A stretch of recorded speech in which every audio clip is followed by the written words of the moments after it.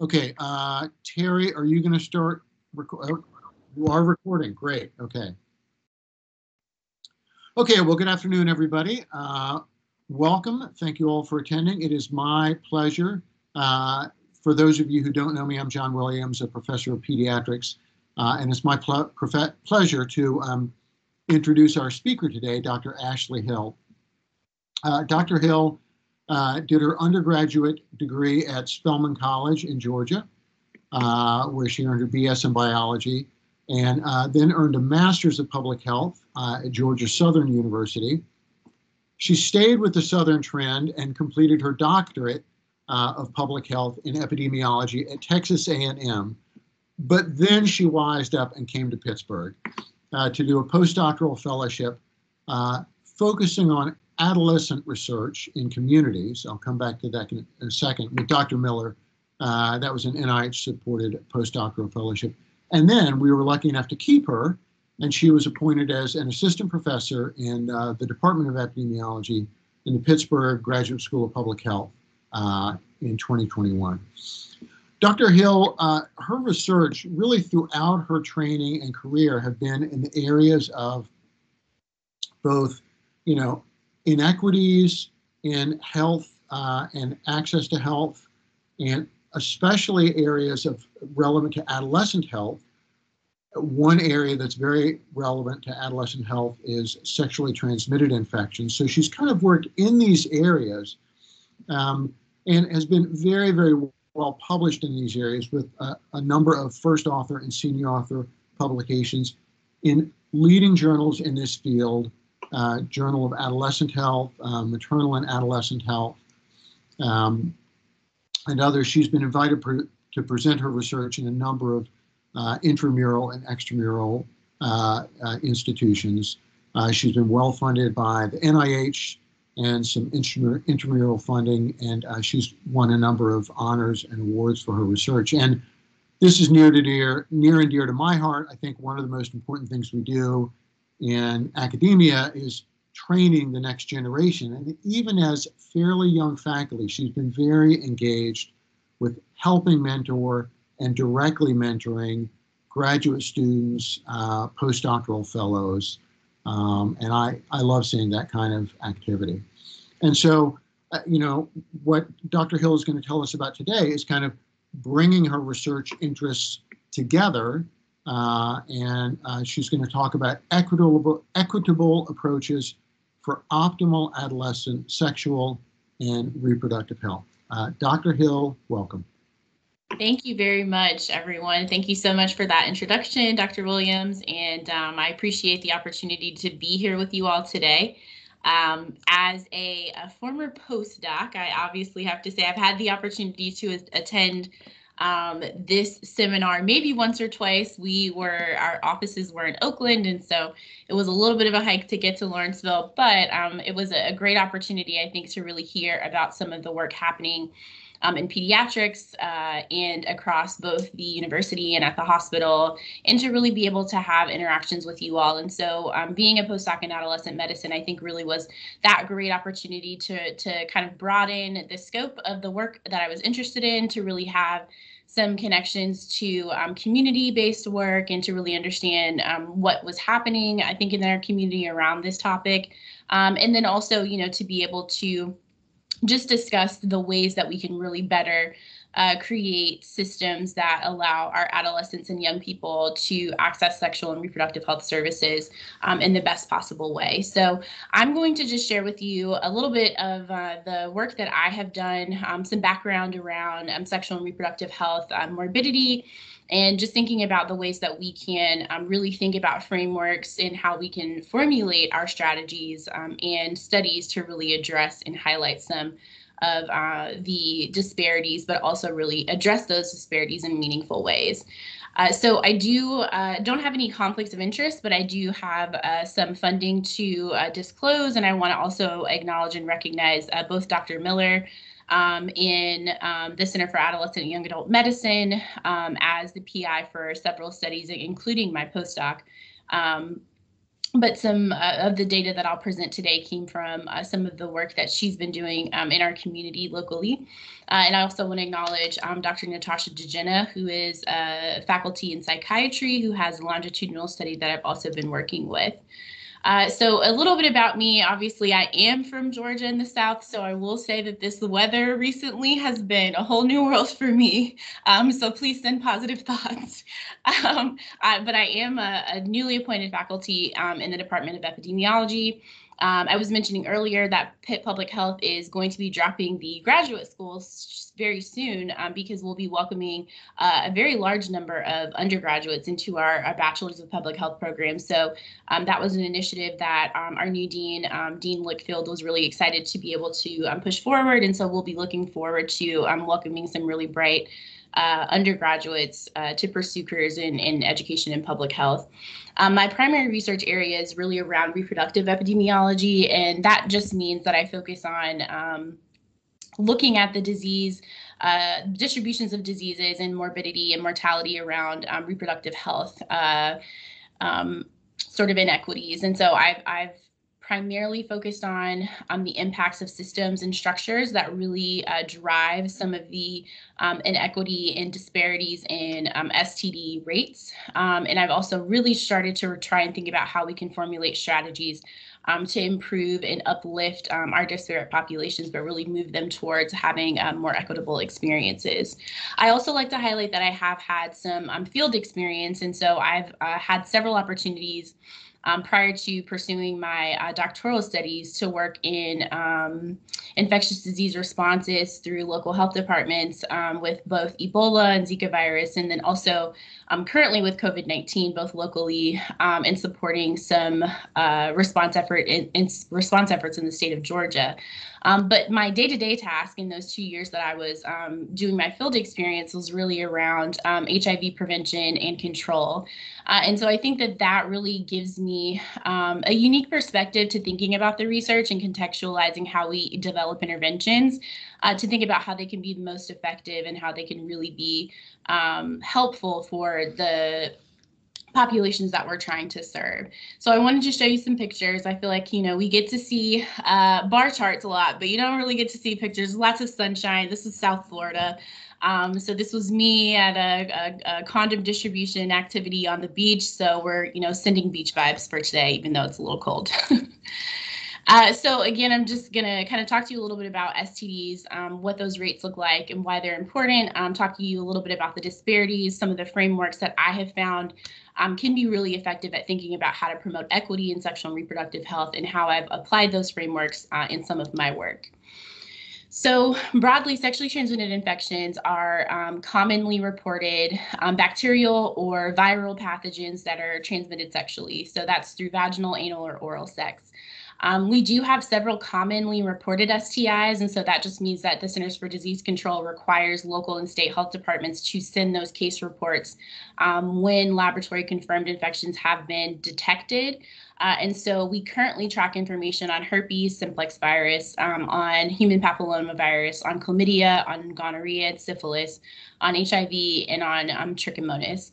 And so one thing that we've seen with our most recent STD surveillance reports is that chlamydia, gonorrhea, and syphilis still tend to be our most prevalent and commonly reported sexual pathogens. However, we do know that there is a large proportion of human papillomavirus that circulates within adult populations as well as herpes simplex virus.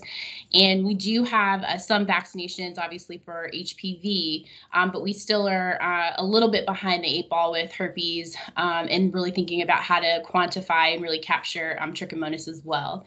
So for the reporting, I'm going to just talk to you a little bit about chlamydia. It's one of the most commonly reported sexually transmitted infections.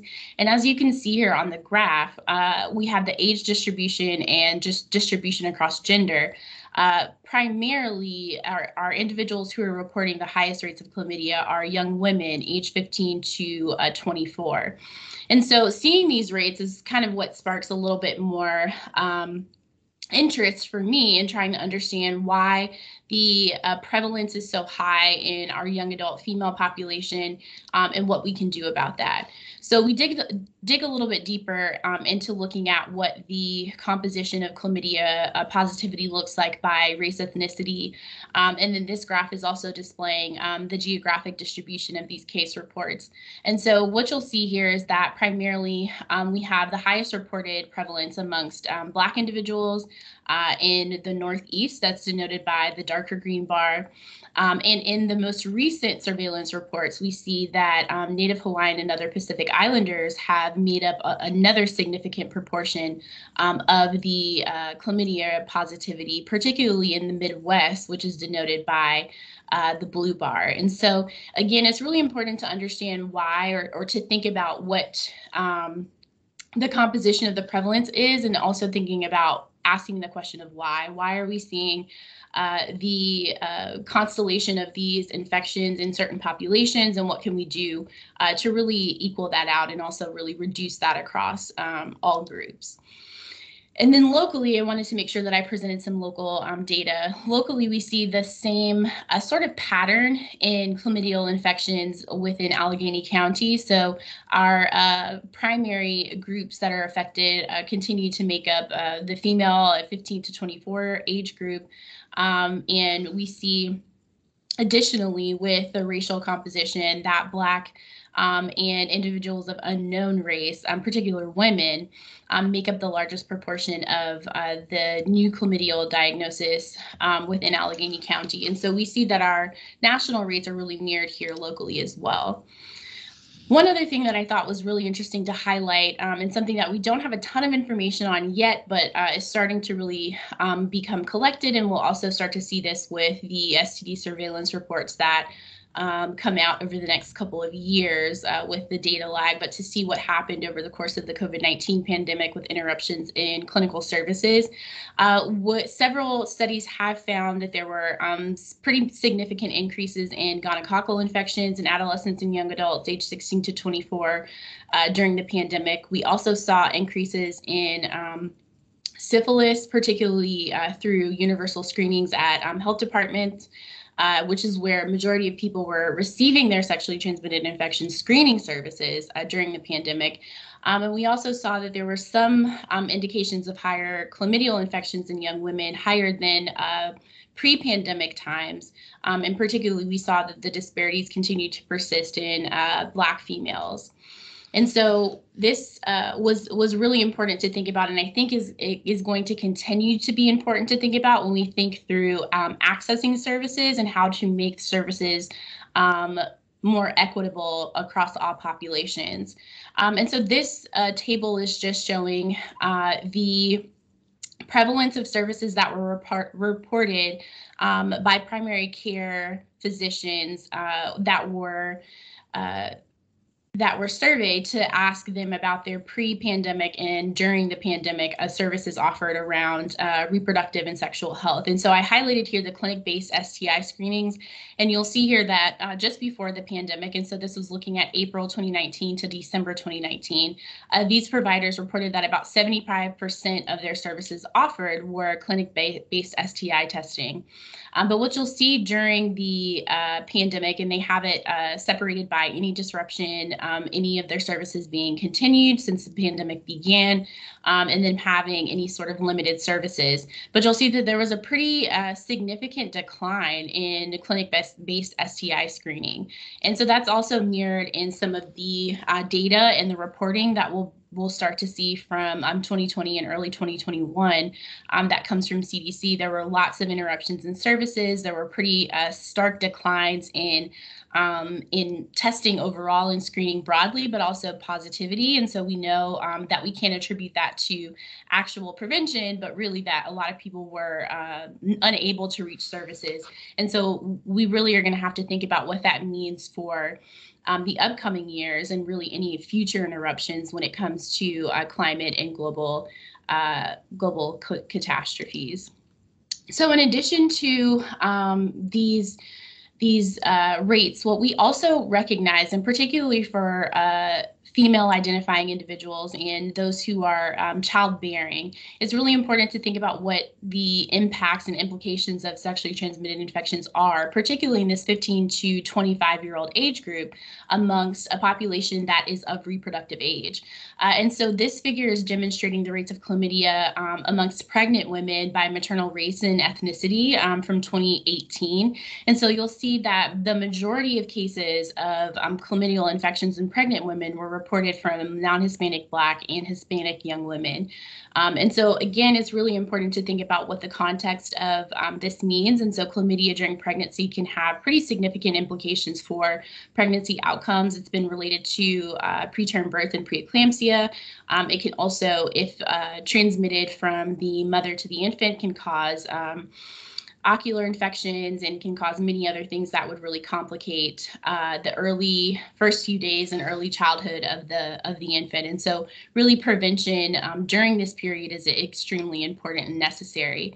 So some of the work that I did previously in sort of understanding the impacts of the potential impacts, of chlamydia during pregnancy was looking at the age distribution and differences between preterm birth or the association of chlamydia during pregnancy with preterm birth or preeclampsia. And so what we identified, as denoted by the orange bars, is that younger women under the age of 25 who had chlamydia during their pregnancy were at increased risk of delivering preterm.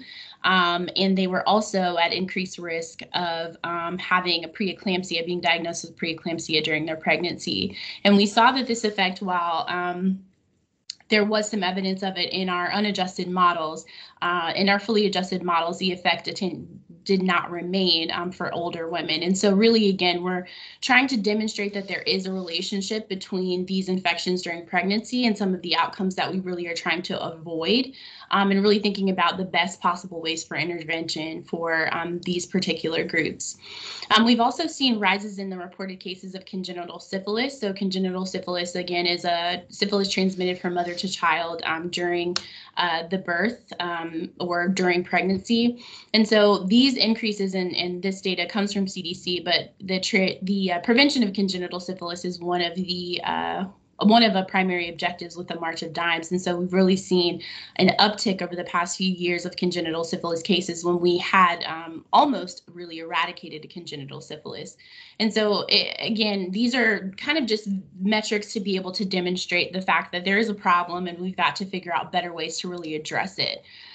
And so oftentimes our sexually transmitted infection prevention has focused primarily on the individual level risk factors. So thinking about a person changing their behaviors or figuring out how they can do something different individually to really impact or improve the risk of these particular outcomes. So what we've seen over the course and trajectory, I would say, of prevention in sexual health broadly is that individual modifications oftentimes do have some effectiveness, but it is quite limited. And oftentimes is limited by the population level risk factors or the social level risk factors or the environmental risk factors that often play a much more significant role than the individual is able to change themselves.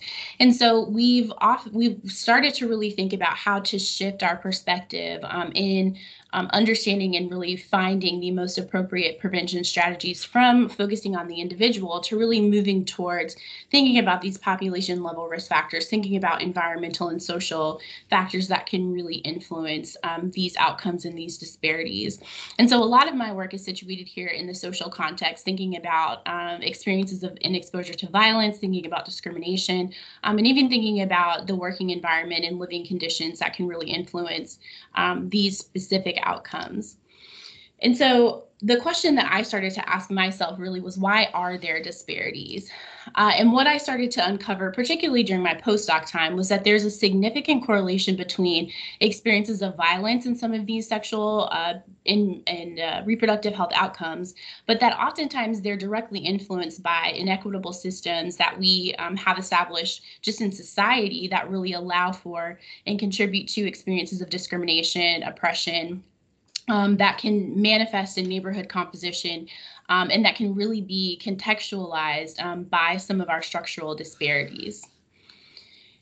And some previous investigations into these kind of ideas have been established specifically within sexual health. And so this is a snapshot of a report from the Sexual Health Journal, which really looked at police killings of Black individuals and the correlation between rates of sexually transmitted infections. And so what they found was that in metropolitan statistical areas that had a large number of police killings, that there was an increased rates of sexually transmitted infections, particularly gonorrhea and chlamydia across the United States. And so I think that this was really the first time that any group had really tried to make the connection between some of these more social experiences that were directly related to a hard outcome like sexually transmitted infections. We've also seen, particularly with Cynthia Prather and her colleagues, that there has been a relatively long history of reproductive inequity in Black and Indigenous women in the United States. And so these authors really wanted to think about and highlight the historical narratives of these experiences and how they can't be left out of the equation when we're discussing how to really address and promote reproductive equity. And so what they did was create this timeline, which I think is really important. And I also have to say, sort of from my own interest, I have a pretty big interest in history myself. And I think it's really useful to know sort of the historical context of a lot of the things that have happened in our country as well as in our world to really understand how to better have a more bright and I think optimal future. And so Prather and colleagues demonstrated this timeline of racism in the United States and the direct implications on reproductive health. And so you'll see that over the course of the U.S. history, there were multiple events such as sanctioned reproductive violence, such as sexual and reproductive mutilation, which we also see in international settings currently today. And these things continued to persist in our society unaddressed for pretty much the entirety of our existence as a country. And so all of these things I think have to be taken into account when you're working with Black and Indigenous and other minority populations. Additionally, obviously, a few years ago, well prior to my arrival here, there was sort of the conversation around the legacy of Thomas Perrin as the founding dean of Pitt Public Health and sort of his contributions to the architect of some very kind of visceral U.S. government campaigns and legislature through the American Plan that really criminalized sexually transmitted infections. And so the American Plan allowed and really deputized government agencies to imprison women primarily who were suspected of or confirmed to have sexually transmitted infections. And this was sort of on the heels of World War I when we had a super big syphilis epidemic and really trying to prevent soldiers that were returning back home from having adverse events from syphilis. But unfortunately, this legislature really targeted and unfairly oftentimes imprisoned and detained women who were just suspected of being promiscuous or of having a sexually transmitted infection.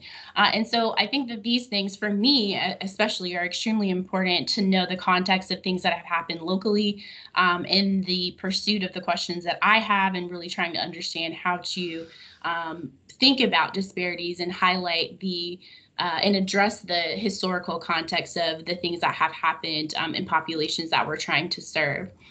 Also, the U.S. obviously has a pretty long history of forced sterilizations. And so this graphic is from the Social Justice Lab at the University of Michigan, and they specifically looked at sterilization in North Carolina and were able to demonstrate that Black women during 1937 to 1966 were the highest group to be forcibly sterilized compared to white women, Black men, and white men. And so just, again, really interesting to think about the context of sexual and reproductive health, the services that people decide to engage, and then also thinking about the generational narratives that are passed along. What are grandparents telling their children about what they should do or not do, or what they should avoid, and how these things are truly oftentimes anchored and rooted in real events that have happened. And so really, I think as a researcher myself, I'm interested in really validating those concerns in those narratives, but then also trying to highlight and uplift the most equitable and the most effective services to really prevent the outcomes that we're trying to avoid. So one thing I think is also really important is thinking about how we move from this context of health disparities to thinking about health equity. So we get to see a lot of, differences. There are differences in cases, there are differences in outcomes, but what do we do to really address that, and how can we really stabilize and equalize experiences across the board for everyone?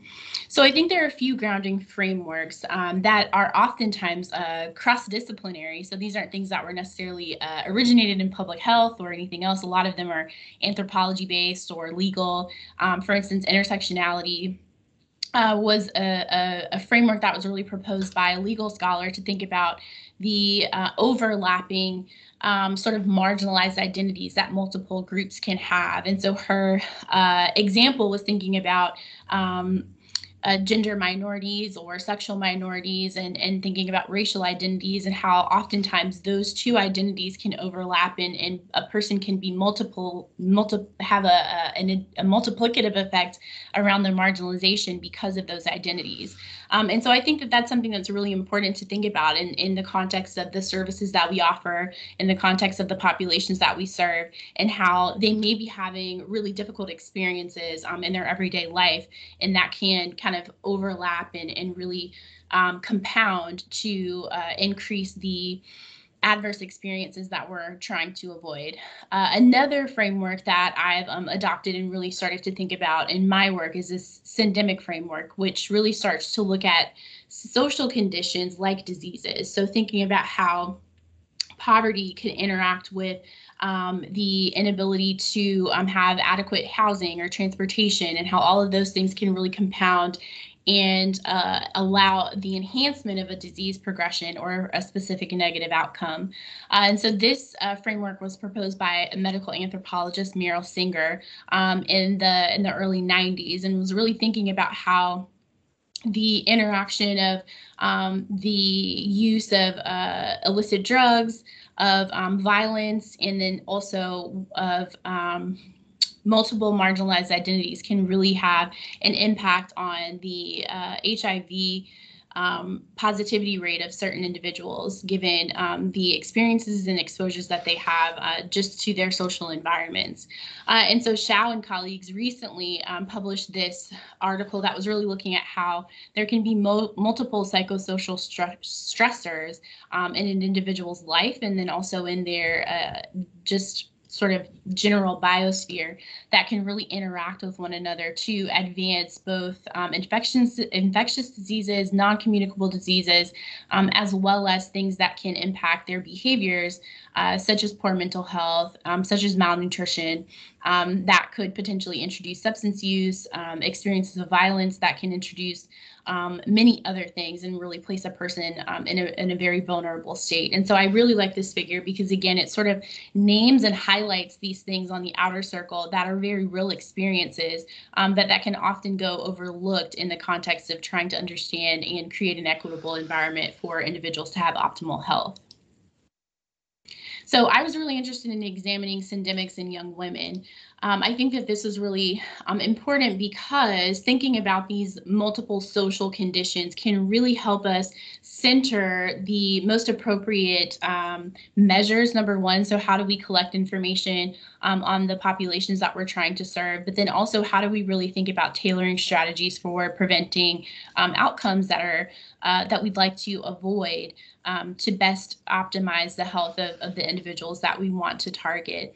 And so I did this work previously looking at syndemics in young women. I used the National Health and Nutrition Examination Survey to examine several social, demographic, behavioral, and sexual health outcomes within a latent class analysis. And so this table is demonstrating and really showing the probabilities of response in each of these classes, and the class membership probabilities through this mixture modeling approach. But really what the takeaway from this analysis was demonstrating is that compared to non-Hispanic white women within this group, and this looking at NHANES from 2011 to 2014, Black and Hispanic women who reported relatively lower proportions of each of these indicators oftentimes had a 10-fold increase in their odds of sexually transmitted infections. And so really what we want to highlight and sort of draw in is that there's a constellation of issues that often only are addressed individually, don't translate into this specific outcome that we're trying to negate. And so for this one, it was demonstrating with the constellation of all of these issues an increased risk of sexually transmitted infections.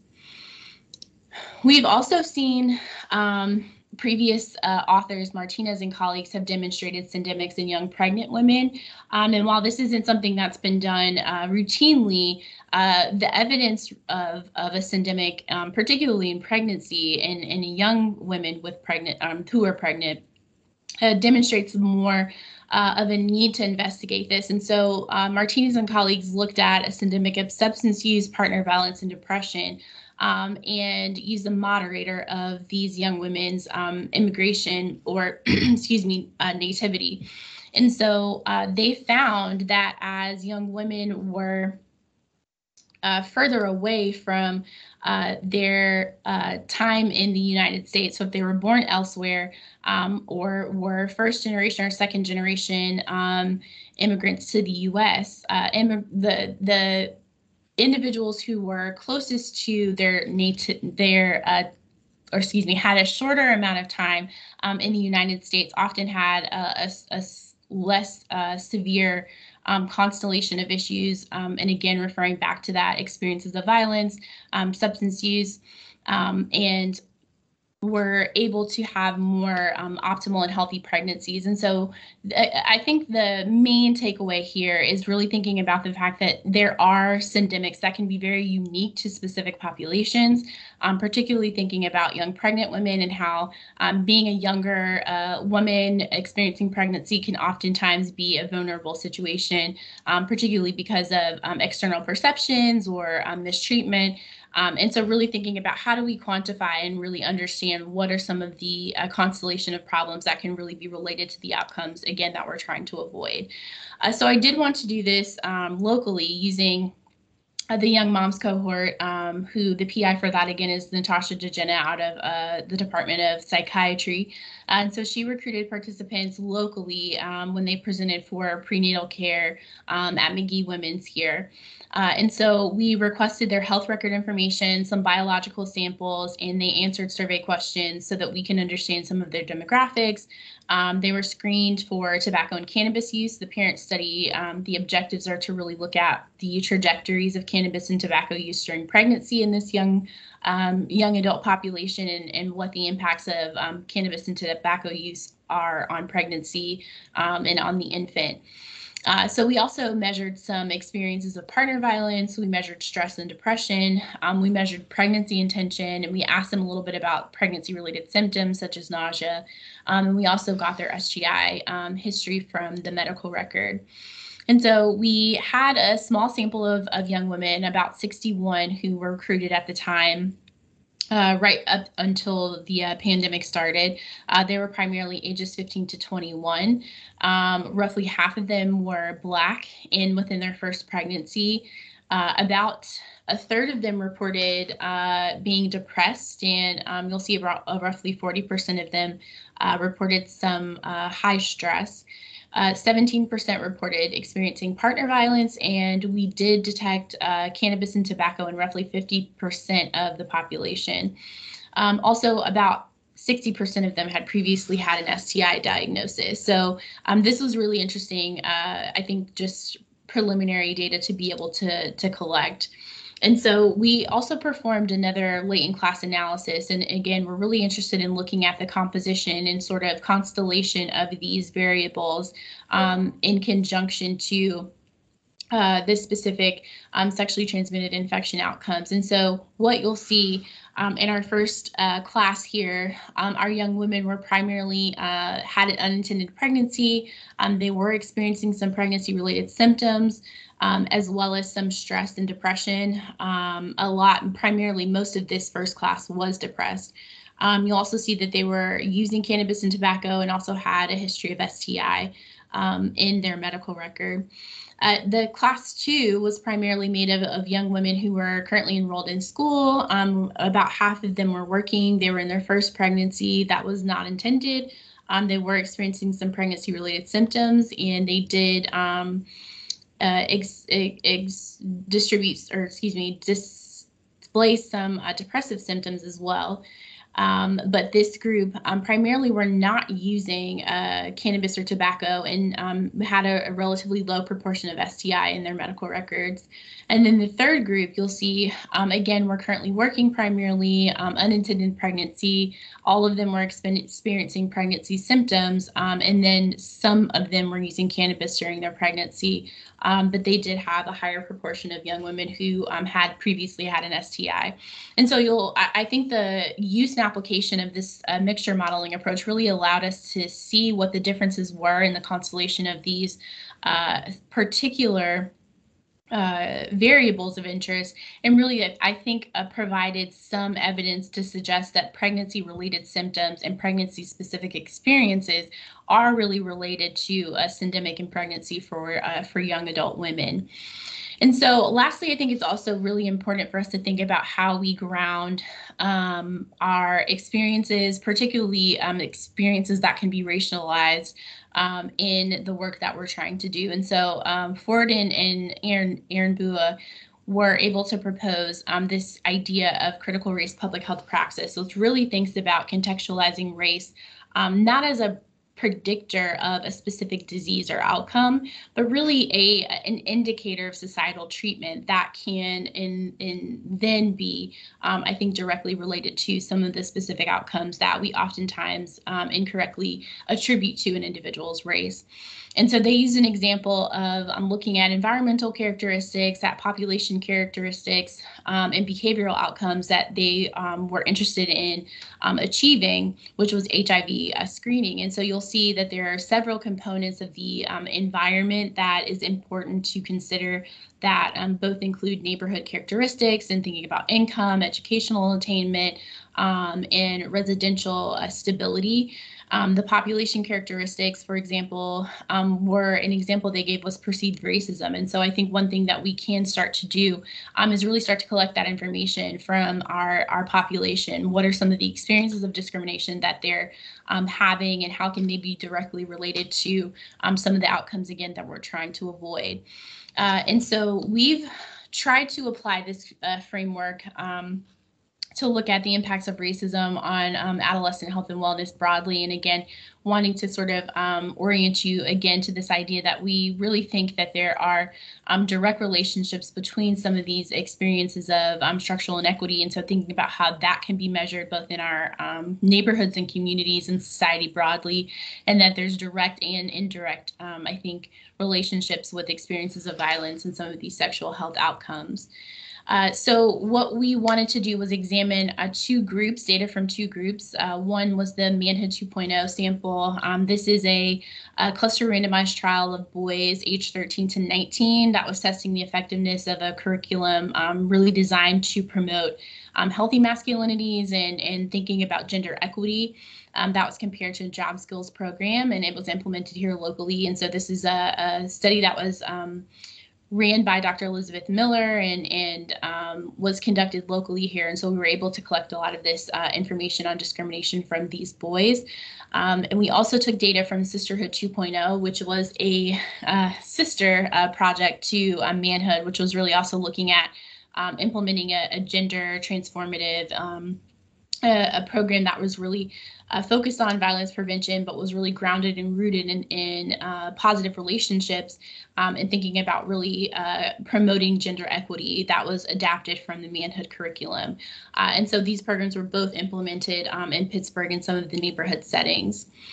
So for the purposes of this analysis, we wanted to include measures of racism. So we asked the youth about their perceptions of racism that they had experienced, and using this scale, perceptions of racism in children and youth. And then we also asked them about their experiences of violence victimization, both sexual violence, victimization, and perpetration over the course of their lifetime. So we worked together to, number one, identify and confirm the factor structure, that it was appropriate in our population for the perceptions of children and racism in children and youth.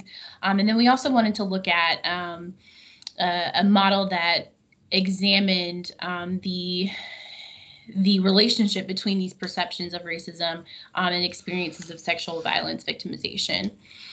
So this slide is kind of primarily reporting some of the main indicators of self-reported discrimination that were found in this group. And so you'll see we had about 560 boys that responded and about 189 girls, and they were all roughly 15 years old.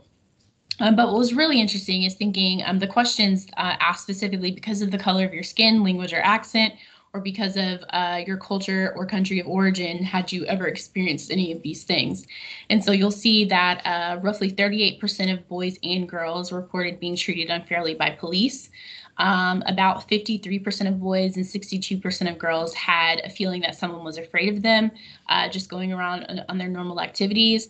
About 53% of boys and 65% of girls had reported being called an insulting name, and about 56 and 67% of girls and boys discussed or reported that someone had been rude to them, again, because of their skin color, language, accent, culture, country of origin. And there were some significant differences by gender that we found. So in relationship to these experiences and outcomes of sexual violence victimization in both the manhood and the sisterhood sample, we were able to find significant relationships between those experiences. And so you'll see there's a roughly 3-fold increase and a 10-fold increase in the girls. And so, really what we saw was that the higher mean discrimination scores were associated with sexual violence victimization in both boys and girls, and that this is something that I think we can use to really understand what the experiences of young people are like, both locally and then I think in our nation, but really also contextualizing that to be able to determine the effective prevention strategies and how we do this work in a meaningful way. So some next steps, I was funded on a diversity supplement from the National Institutes of Minority Health and Health Disparities to really look at the implications and the impacts of racism on sexual health directly. And so in some of this work, my plans are to qualitatively assess how girls have experienced racism and discrimination and how these experiences could be related to their sexual health behaviors, particularly around condom use. I'm also interested in using some survey data to explore some of these concepts as well. So really seeing how we can look at the direct and indirect relationships between these societal experiences and some of our sexual health outcomes that we're hoping to avert. My goal with that is to really think about how we can appropriately tailor and use intervention strategies that have had, some effectiveness at modifying behaviors, but really looking at how we can integrate challenging some of the inequitable systems, really thinking about how we can promote equity within our governmental systems, within our healthcare systems that allow both access and give some responsibility and agency to our young people who are really, trying to live optimal lives.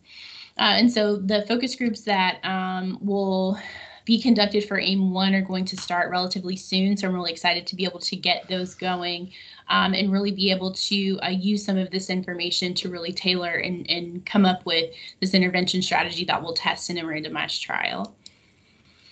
So I want to thank, again, the study PIs for all of the data that I presented today, and also Amber Hill, who was a MD PhD student here at Pitt and worked on several of these projects with me as well. She's now at the University of Michigan. So looking forward to continuing to be able to collaborate with students and all of our peers here locally to really think about how we promote equity for our young people around their sexual and reproductive health.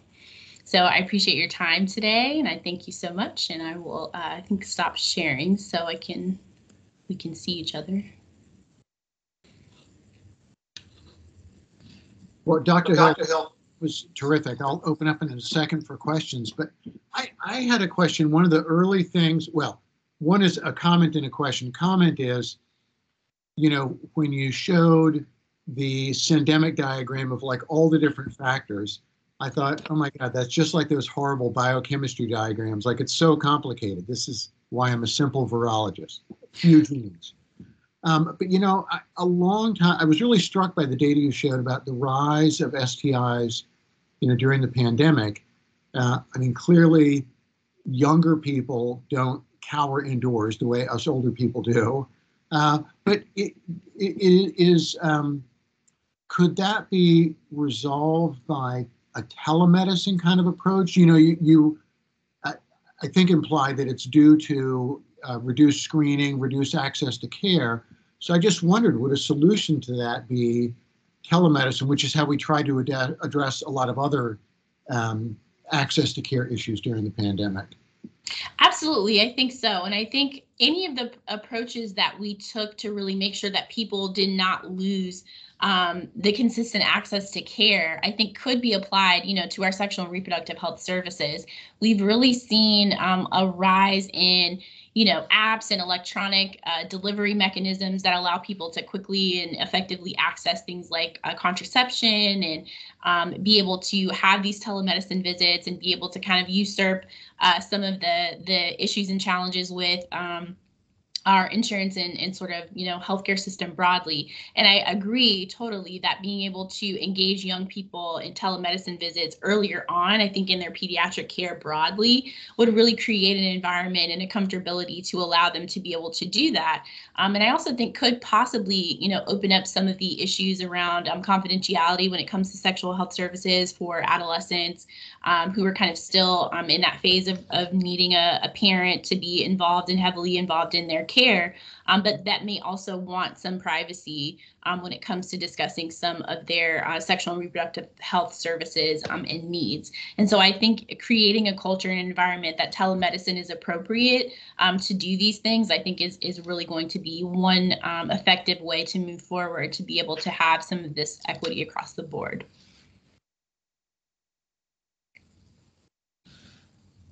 Thank you. Other questions?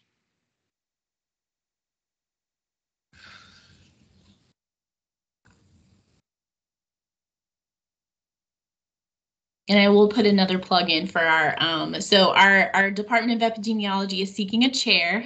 We were talking about this a little bit earlier, but we're certainly, you know, excited to be able to welcome some new ideas and looking for some strong leadership in our department. And so I would be remiss if I did not plug that and ask you all. I included our announcement in the chat.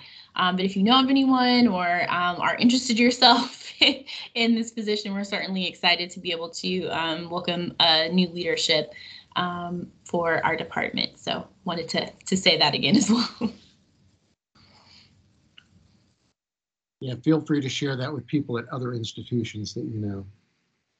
So, you know, another question that I had is, you know, you highlighted in the aims of your study, you know, building off the manhood and sisterhood 2.0, you know, how can we learn things to intervene? I guess, you know, and this is where the complexity of your field, the social sciences, to me, sort of really mirrors the complexity of those biochemistry diagrams, is that, and you alluded to this yourself, like some of those things are kind of beyond the individual's control, they're beyond our control as researchers. So I guess, you know, are you, in this research, do you try and find specifically things that are sort of actionable, you know, either by the individual or by, you know, a university partner, whereas, you know, we can't change the local economy or, you know, things like that?